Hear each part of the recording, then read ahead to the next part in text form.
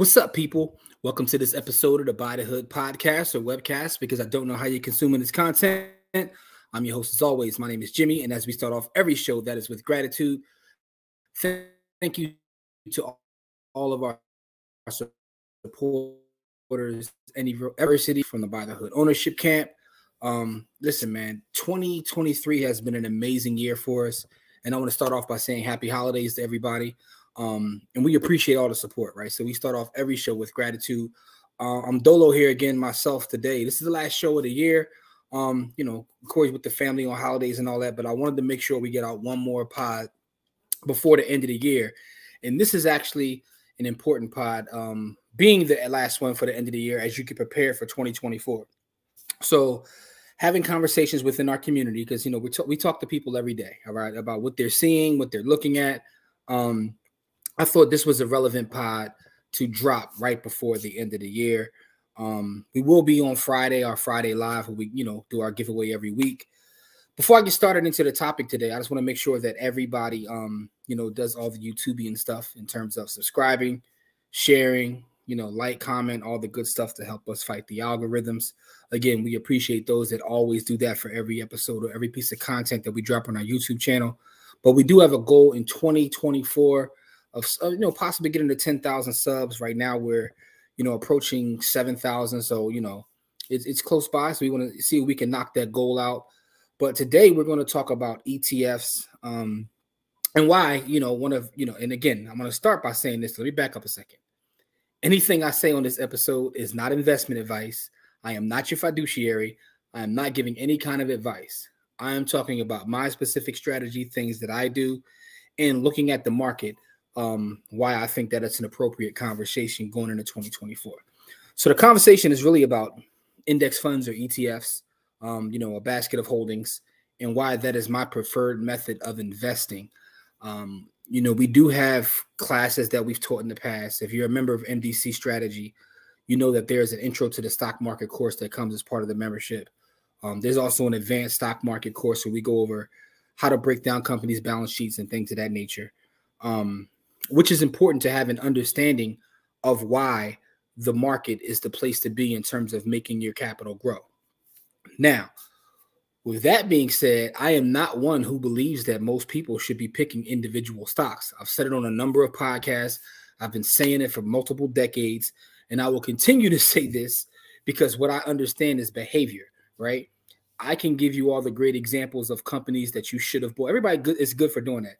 If you would have bought Microsoft back in 19 this, or if you would have bought Apple back in this, and what you would have now, and all those things are true, right? But people like to cherry pick to give these scenarios in terms of what if you would have did this and then what you would have now. The fact of the matter is you can't predict anything. At the same time, those were great investments. So was something like a Sears, right? Now, if you're someone that's going to get so deep into this game that you're going to follow the market, you're going to read the 10Ks, you're going to know what's going on with the company's balance sheet, that's a different scenario, right? But again, I'm looking at data. Everything to me goes upon the data. What I recognize, the data says most people won't do that. Most people don't have time to do that. Most people don't have the desire to do that. But I do believe everybody should have some of their money in the market because it's one of the best growth engines that there is. And we already participate in the market, but most of us participate as consumers and not producers or investors. So with that being said, the approach I always recommend are, broad-based ETFs or index funds, right? So whether that's the S&P 500, the total stock market index, and sometimes, I'll even break down and go into a specific sector as it pertains to an ETF. But let me share this article and then, further this conversation. And this article is from Reuters. So I'm going to put this article in the description as well as the show notes, just to kind of give context to why I think this is a great conversation and what I'm talking about, right? So this says, can sizzling Magnificent 7 trade keep powering U.S. stocks? So for those who may not know, and I'm not going to read the entire article, there's, a basket of companies called the Magnificent 7. The first person I heard say that was Wall Street Trapper. I don't know if they stole that from him, but he said it a long time ago. So shout out to that brother. But Apple, Microsoft, Alphabet, Amazon, Nvidia, Meta, and Tesla are what they call the Magnificent Seven. I'm going to repeat that. Apple, Microsoft, Alphabet, Amazon, Nvidia, Meta, and Tesla. And for those who don't know, Alphabet is Google, Meta is Facebook, right? In 2023, those companies soared around 50% and 240%, making them among the market's most rewarding bets. All are members of the S&P 500. The article says because of their heavy weightings in the S&P 500, the seven were responsible for nearly 2/3 of the benchmark index's 24% gain this year. Not surprisingly, fund managers from Bank of America said that owning those stocks was the market's most crowded trade. But, they're interested in seeing whether they can continue to hold the entire market up. Because what they're saying in so many words is these stocks are holding the entire market up. So it says the Apollo Group data shows that 72% of the S&P 500 stocks underperformed the index this year. That's a record. Let me repeat that, right? So the S&P 500, the Standard & Poor's 500, is one of our indicators of how our market is doing overall, right? The top 500 companies. 72% of them underperformed. 72%, which means there's a small percentage in the S&P 500 that is holding the entire index up. So you would say, why don't I just invest in that small percentage? That's part of the problem. I'm going to get into that in a second, right? So the article says, however, there are signs that a rally is broadening. Equal weight S&P 500 has climbed 6.8% against 4.5% rise for the standard index after lagging most of the year, right? So a NASDAQ, another one, which would be the Qs, right? That's also, been performing very well. So then you also have the Russell 2000, which is small cap company. So there's different, not only sectors, but there's different indices that you can invest in. I always talk about the S&P because it's the one that most people have heard of. They have familiarity with. But I think that when you look at this kind of makes my thesis make sense that the best thing to do is to get a broad-based S&P 500 index fund or ETF and to spend most of your time just putting more resources into that and watching it grow, because you don't have to worry about whether you have one of the Magnificent Seven or you don't, right? Because those are the Magnificent Seven this year. Will they be the Magnificent Seven next year? I don't have a crystal ball, nor do I have the time to sit around and break down their balance sheets and go over the things that give them value. Again, I understand how to do so. We teach that, but we teach that from the standpoint of just getting an idea of how the actual market works. Even within that course, we talk about most people should buy a broad-based index fund or ETF and just go mind their business. Figure out what it is that allows you to create value, right? Take that value and buy the broad base and buy as much as you can. That to me is the cheat code, is to really spend time in what you know how to do, right? So maybe your thing is the stock market. Maybe that is your gift and that's where you're able to create value. That's fine. But you aren't most people. What if you are someone that's in medicine, you're in law, you're in education, you're an engineer? I would say spend more time, mastering those skills, right? That will bring you value, that you can just go buy a broad base and you don't have to watch it. Here's why I say that, right? So recently I gave a continuing education class for real estate valuation. And one of the conversations that came in this continuing education class was the most valuable companies in the world. And we used the S&P 500 as the benchmark. And when we looked at those companies, what we realized is most of them are data companies, right? Because we were talking about real estate data. And I'll bring this up again. I just want to read those companies to you. Most of those companies are data companies, whether we're talking about Google, Facebook, Amazon, they're all data companies. So then we took a step back and looked at what were the most valuable companies in the 80s. And for anybody who was around then, you know what the answer to that was. The answer to that would be kind of like oil or energy companies, right? They would be energy companies. Those energy companies were at the top of the S&P 500 back then. So this is why people have this saying now that, data is the new oil, right? Data is the new oil. The reason people say that is because it kind of replaced oil in terms of the valuation and in terms of where things are with value. So, you know, what will that be in 10 years? What will that be in 15 years? You know, will AI dominate the S&P 500? Will it all be artificial intelligence companies in 10 years? I mean, your guess is as good as mine. I don't know. But what I do know is if I own that broad-based index and they tend to take over, I'll still have, you know, equity in those companies, right? So the one thing to really understand about an ETF or buying an index is that it's self-cleansing, right? If companies don't perform well, they are booted out. They do perform well, they are put in. Some of the most recent companies that just be added to the S&P 500 are companies like Uber, right? 10 years ago, Uber wasn't in the S&P 500, but now Uber has performed in a way that puts it in the S&P 500. Same with Tesla, right? So by me just buying this index, I don't care what happens. Now, will I get the best results? Will I get the results of somebody who's able to just identify those specific companies that carry the index? Absolutely not. But what I will tell you is most people who are active traders and investors don't beat the index anyway. And the reason they don't is because of human psychology. The thing about creating wealth in the market, something I come to realize just through experience, it's not about know-how. It's really about human emotion. Human emotion is what really brings down a lot of our ability to gain growth within our portfolios because we end up doing too much. You know, all of us think we're smarter than we really are, right? And the interesting thing about this conversation and this advice is it's something that Warren Buffett has literally been saying for decades. I go back and watch his videos from his shareholder meetings, and he's literally been saying this forever. Just buy the S&P 500 and let it do its work, right? Because what you're doing is you're saying that our country will continue to operate business as usual.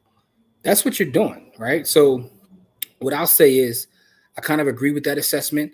I personally, VU is where I would say a majority of all my investment in terms of equities is in VU, not investment advice. Vanguard, S&P 500 ETF. That's where my personal thing. It's not that I don't own other ETFs, right? VNQ, which is the real estate ETF. NGK, I talk about that often on our Friday show, which is the growth ETF. So I have a couple other ones, but I would say even with those, is small allocations to those. Majority of the allocation is to VOO. So, you know, I wanted to bring this video because I know a lot of people are preparing for 2024, and what we all talk about is, you know, health and wealth every year, even myself personally. You know, I'm going to take my health a lot more serious going into 2024 and continue to buy my S&P 500 index fund. So I think this is a great conversation because even at work, if you have a 403B, a 457, a 401k, any sort of deferred compensation account, a lot of times they'll have different types of funds or ETFs or things you can invest in. But I haven't seen one yet that doesn't have an option that mirrors the S&P 500, right? Now, you have to look through the prospectus and find, you know, whatever one that is. But I have yet to see one that doesn't have anything that mirrors the S&P. So that's what I do.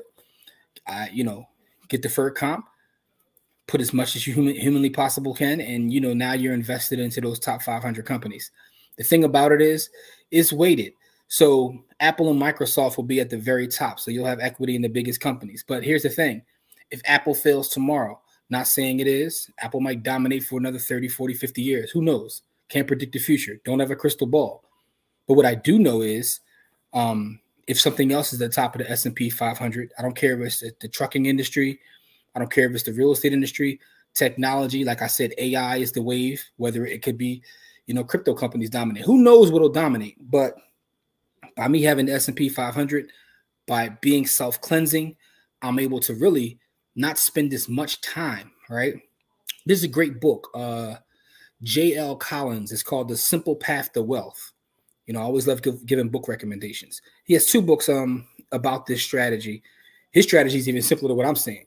He buys, I think it's VTSAX, Total Stock Market Index.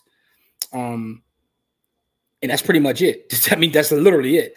But he has two books. One is called Pathfinders, and one is called The Simple Path to Wealth, and the author is J.L. Collins. There's also another book that I should mention. It's called the 3-Fund Portfolio. The Boglehead's Guide to the 3-Fund Portfolio, which breaks down some of these simplified ways of investing. This is very simple, and anybody can do it. And that's also what makes this a great strategy, is kind of simplifying the idea of finance. Instead of having to constantly watch CNBC or you can focus on where you add value. Again, this advice isn't for everybody, because some people really do want to take it to the next level, and that's fine. But I just wanted to make sure I had this conversation, explain some of the benefits of running this strategy, and also just look at the article that just dropped that talked about how those companies are carrying the entire index, right? So again, that's 2023. They carried the index. In 2024, maybe we can come back and really see if that still remains the same. If not, we'll talk about what has dominated the actual index. But I think it's interesting to take a look back and look over years and see what industry is the dominant industry, because for years it was oil and energy. So those companies dominated, but technology is really where all the revenue and the money is at, data within technology. So, I would love to hear you guys' thoughts on this approach of simplifying things, only buying an ETF or index that represents the broad market, and finding other ways to create more income to put into that investment. Now, being 1,000% transparent, right? It's not that I don't trade or do other things, because I always do look for setups. I'm in the market every day. But even when I'm trading with the intention of adding more to my long-term whole portfolio. And I am not an overtrader. I might make 1-2 trades a week, although I'm always looking at it. And the reason we have our group and we operate as a group is because we bring attention to each other. Like, hey, look at this setup. Look what this might be doing. So it really is a cheat code to also not having to be in front of a computer all day long, because I don't have time to be in front of a computer all day long. I'm doing a gazillion things. But with that being said, I think that it's important for us to understand how markets work. And it's also important for us to make sure that we are participating in the system as investors and not just consumers, because we are doing business with all these companies, whether we like it or not. As a matter of fact, if you're watching this video, you're probably watching on, YouTube or Facebook, which are both part of the Magnificent Seven, right? So I'm recording this and uploading it there. You guys are watching it there. So with that being said, we are all and probably watching on an NVIDIA chip somehow, some way. So we are already participating with these companies.